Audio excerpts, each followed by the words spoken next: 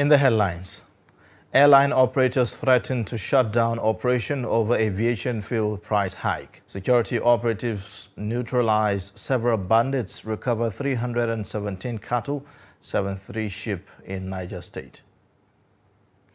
Colleges of Education Academic Staff Union threatened to shut down colleges across the country over government's refusal to release promised 15 billion naira revitalization fund. And on the foreign scene, Russia-Ukraine talks to resume Tuesday as 2 killed in Kyiv housing block strike. Hello and welcome to Trust News Update. I am Ayuwele. Thank you for joining.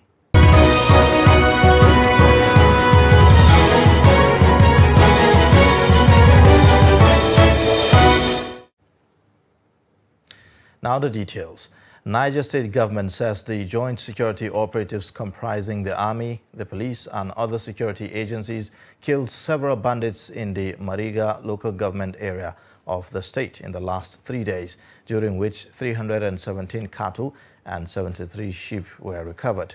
State Commissioner for Local Government, Chieftaincy Affairs and Internal Security, Emmanuel Umar, disclosed this on Monday while briefing newsmen in Mina, the state capital. He said 2 security agents were injured during the operation and were being treated at a medical facility. Meanwhile, the 3 Chinese expatriates abducted by terrorists at the Zungeru hydroelectric power dam in Wushishi local government area of Niger State are still in captivity 2 months after. Umar said that the state government is working in collaboration with the federal government to secure the release of the experts. The Chinese engineers were abducted on January 4th when the terrorist attack officials working on the transmission line tore along Gusase village and 2 persons were killed in the process. In a similar vein, bandits have killed 1 person, leaving 6 others injured when they fired gunshots at a truck conveying onion traders and their commodity along Sokoto-Goronyo Road on Sunday. The chairman of Goronyo local government area, Abdul Wahab Goronyo, who confirmed the attack, said the bandits ambushed the traders along Kwanan Danjira. He said that the traders were on their way to the southern parts of the country after making bulk purchases at Goronyo Sunday market in Sokoto State. The council chairman said that the bandits used firewoods to block their road while the truck ran over it and fell, adding that the bandits also abducted some of the traders whose identities are yet to be ascertained. According to him, the bandits had rustled several animals at Erodole village and expressed worry over the activities of informants in the area, noting that the bandits stormed the areas shortly after the military returned from their routine patrol in the area. Now, police say that they have dispatched officers and men to all parks and garages to prevent breakdown of law and order in Lagos motor parks. The command spokesman, CSP Adekunle Ajisebutu, said that the step is a proactive measure. Lagos State Police Commissioner Abiodun Alabi had directed all area commanders and divisional police officers to beef up security and maintain visibility in their area of coverage. The order follows the indefinite suspension of the Lagos State Chapter Chairman of the National Union of Road Transport Workers, Musiliu Akinsanya, popularly called MC Oluomo, over alleged misconduct. Addressing newsmen on Monday, the command PPRO, CSP Adekunle Ajisebutu, assured of adequate steps to secure Lagos State. Thank you. I am not expected to reveal our strategies. However, as you can see, we have large number of police officers posted to strategic locations, including motor parks and garages across the state. This is a proactive approach to crime prevention and management, which the command is doing. We wouldn't wait and fold our arms and allow miscreants or hoodlums to hold the command by the jugular. And this is why we want to prevent possible breakdown of law and order, and that is why we have done this massive deployment. It is in the interest of members of the public. We can assure you that we will manage the crisis. For now, there is no crisis.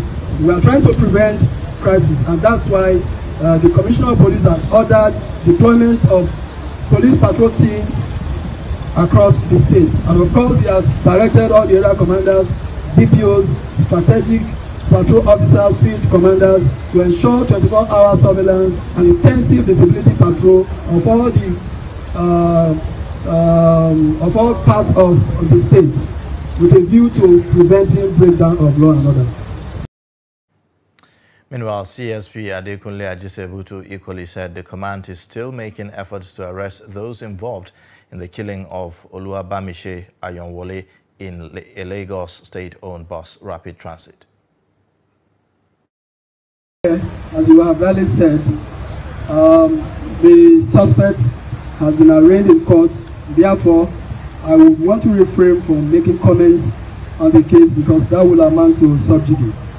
However, as a command, we will not stop at nothing to arrest other suspects. And that's why when cases are charged to court, the charges usually read A, B, C, and either 2 or 3 others currently at large. The fact that the principal suspect has been arraigned in court will not stop us from going further in our investigation. And as we make progress as regards this very case, we'll brief the press. We'll inform members of the public. Now, Advocates Sans Frontières, otherwise known as Lawyers Without Borders, has convened its second dialogue between civil society and the police to continue its advocacy on human rights violations by security agencies in Nigeria. The dialogue, which focuses on issues regarding torture while in police detention, extrajudicial killings, and also harassment, seeks to collaborate with the police on how to address the lingering issues and chart a course forward. Strengthening the national actors' capacities and advocacy for ending serious human rights violations in Nigeria, otherwise known as the SAFE Project, is an initiative of Advocates Sans Frontières in collaboration with the European Union, among other stakeholders, to champion the implementation of human rights, the Anti-Torture Act, and building advocacy around issues regarding police brutality, extrajudicial killings, among other human rights abuses.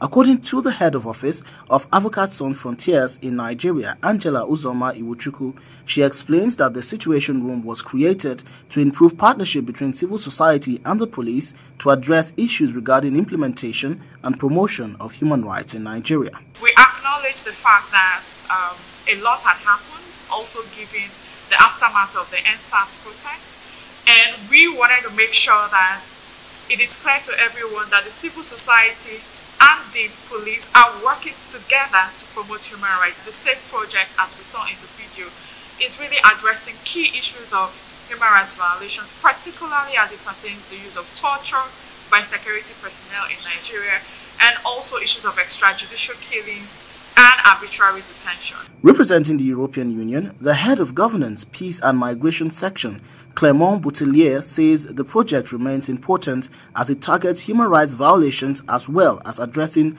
the root causes of conflicts. The SAFE project is a very important one from the European Union because it's targeted at addressing human rights violations, torture, extrajudicial killings, and arbitrary detentions. It's both an issue of human rights and also it's an issue of addressing the root causes of conflicts in Nigeria. Also, the program director of Carmelite Prisoners Interest Organization, Father Ambrose Ekeroko, faulted the EndSARS protest as well as other attacks on security personnel as the result of continuous violation of the rights of Nigerians by security agencies. We saw EndSARS coming, where people are beginning to push back and complain about the excessive use of force by the security forces in the country. All of these are as a result of the lingering situation or cases of human rights violation. On his part, the acting Force Public Relations Officer, Muyiwa Adejobi, pledged the commitment of the force to name and shame officers who violate citizens' rights. We have trust deficit. People still don't believe in us. Like I told PROs, thank God Enugu is there. I said the new system is name and shame them. If a policeman who has been sent to go and enforce the law is the one killing, attacking, suppressing, harassing Nigerians, why are you hiding such a person? Let Nigerians know the name of the person and what he has done. You see so many videos trending on social media. We have ICT officers that will track them, forward to us, and forward to the CPs to try. So in as much as we know that our men will always misbehave on the field, we want CSOs, individuals, Nigerians to believe in us that we don't pamper them. The Police and Civil Society's Situation Room Dialogue is a product of the SAFE project, which was commissioned in 2018. The Situation Room Dialogue is the second meeting of the stakeholders who first met in the year 2021. Sagir Ibrahim reporting for Trust TV. Now, hours after intense disagreement over the hike in price and shortage of Jet A1 aviation fuel, airline operators and oil marketers have reached a resolution to peg aviation fuel at 500 naira per litre in the interim. The price is to run for 3 days, pending the determination of a substantive price. The Group Managing Director of NNPC, Mele Kyari, disclosed this at the end of the resumed stakeholders meeting. He added that the airline operators will be given licenses to import aviation fuel as requested by the chairman of Airpeace, who also disclosed that with the latest development, Nigerians should expect to pay 85,000 naira for air ticket per seat. Deputy Speaker of the House, Ahmed Idris Wasi, pleaded with the stakeholders to resolve the issue and reduce the sufferings of aviation passengers in the country.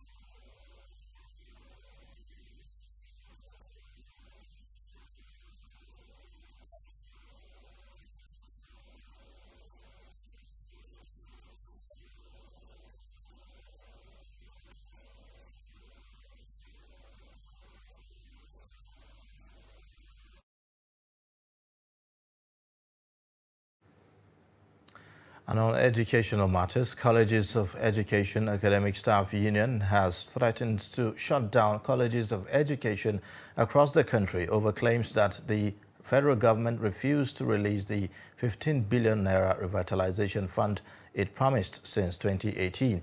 The president of the union, Smart Olugbeko, stated this on Monday in a statement. The union asked Nigerians to hold the federal government responsible if it shut down colleges of education and also called on the government to demonstrate genuine concern for teacher education in the way issues concerning the subsector in education. According to the union, the implication of the non-release of the fund is the deplorable conditions of the teaching and learning infrastructure that will have been addressed if the fund is released. This is coming hours after the Academic Staff Union of Universities extended its warning strike for another 2 months. Now, land dispute between Ahmadu Bello University Zaria and Kaduna State Government may linger as the state government maintains its earlier stand on revoking the institution's College of Agriculture land. Fatima Saleh-Laden has more. The state government says in a press briefing that the institution has violated the trust given to them. Kasubda had noted the press release issued by Ahmadu Bello University signed by Director, Public Affairs Directorate, dated 10 March 2022. The statement sought to portray the French portion as the total extent of land allocated to G item 1060 in a fulfilled bid to conceal the unlawful excision and subdivisions that had taken place at the College of Agric Mando. Satellite image of the site showed that the land allocated extended beyond the fence, and a physical inspection will further confirm this portion. ABU statement tries to shrink the G item to 1060 from its 1965 size in event to attempt to pretend that the portion illegally excised and subdivided were never part of the original allocation. This is the first time that Kasubda had seen an instance where a landowner admits ownership of less than its full allocation. And on the issue of land for animal grazing for the institution, the state government says it has set aside a new land for that purpose. The area that is going to be reserved for the existing School of Agric, which is about close to 120 hectares, is for the academic aspect of it and the residential development of the institute. I've told you that the agricultural aspect of it, which is the livestock experimental station, is going to be moved away from the city center. You could notice that over almost 60 years back, these places were forests. And now you can see how it's been sandwiched with residential development. And that is what even prompted the Institute of Agric to carry out this illegal subdivision of plots. It will be recalled that the Kaduna State government has demolished the fence of the institution and has marked the land in contention for residential, commercial, recreational and public use, which will be divided into about 529 plots covering an area of 133.89 hectares. Fatima Saleh-Laden, Trust TV News, Kaduna. Members of the National Association of Master Bakers, Caterers of Nigeria, Imo State chapter on Monday say that they have concluded to shut down production in the state. The state chairman of the association, Osmond Ikioma, stated this to newsmen in Owerri. He said the reason for the strike action include cost of materials such as diesel, vegetable oil and sugar, which, according to him, is now beyond the reach of the bakers, and production have continued to skyrocket.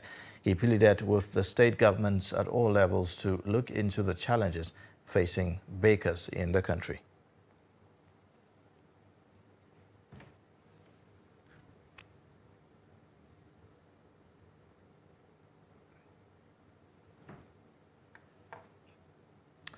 You're watching Trust News Update. Coming up shortly, history behind Kaltungo bereavement. Details and more shortly.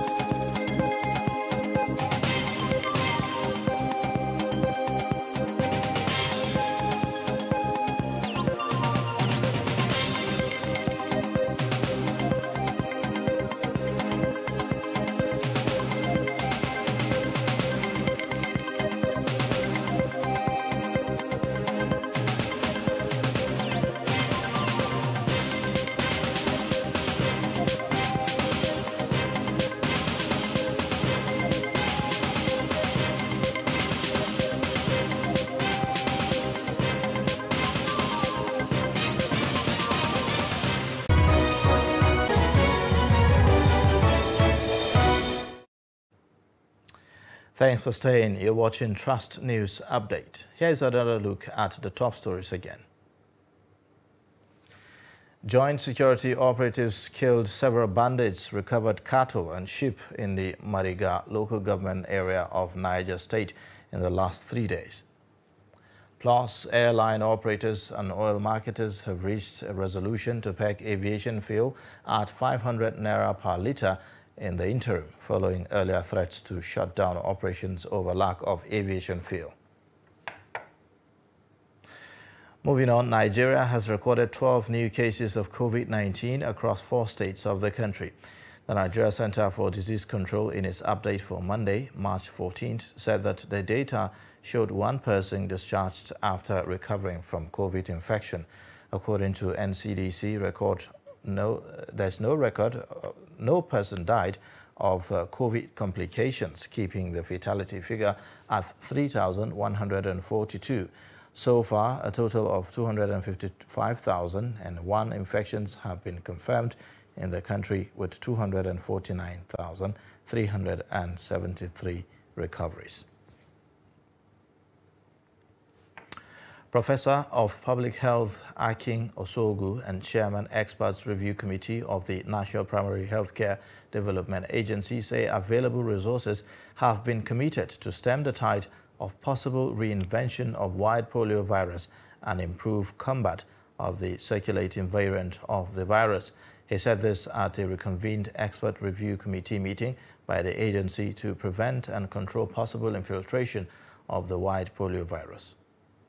Essentially, the expert review committee meeting has been reconvened proactively to ensure that we are able to be in a position to stem the possible importation of the wild polio virus and also to improve immunization to combat the circulating variant of the polio virus in the country.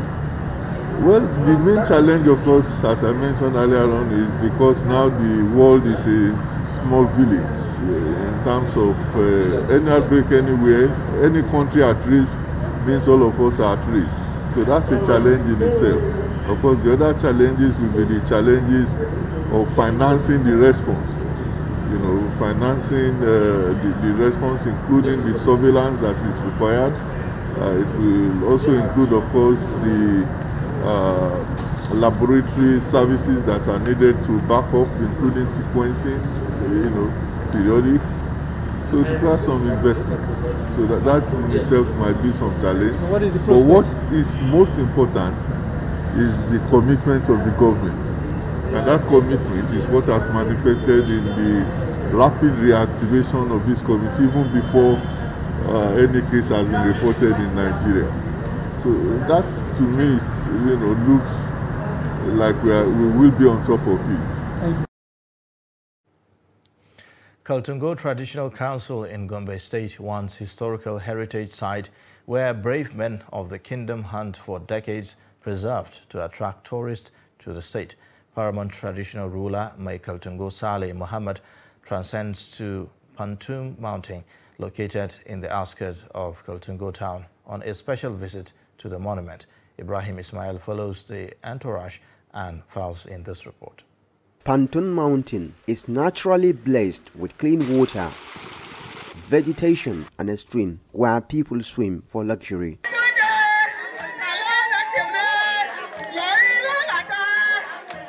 For years, the people of Kaltungo Kingdom have been in charge here.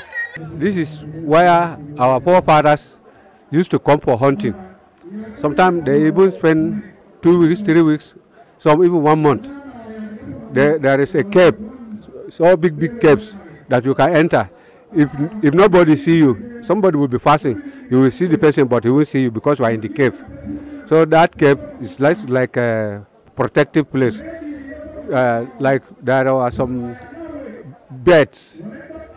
We have some guinea fowl, pigeons. That's wild pigeons, not domestic pigeons. So that's why they used to stay and lay their eggs. And some other reptiles. Crocodiles used to be here before. And baboons, gorillas. even lion and tigers, they used to be here. But due to hunting, you know, the hunters are now more in numbers than the animals. So they are no more here. They are scared away. The Michael Tungo is on a special visit to the site in an effort to ensure adequate security in the area as he moves to upgrade the Well, with that, we've come to the end of the news update on Trust Television, but you can connect with us via our social media platforms and also subscribe to our YouTube channel to watch us live. I am Ayuba Ilya. Thank you for watching.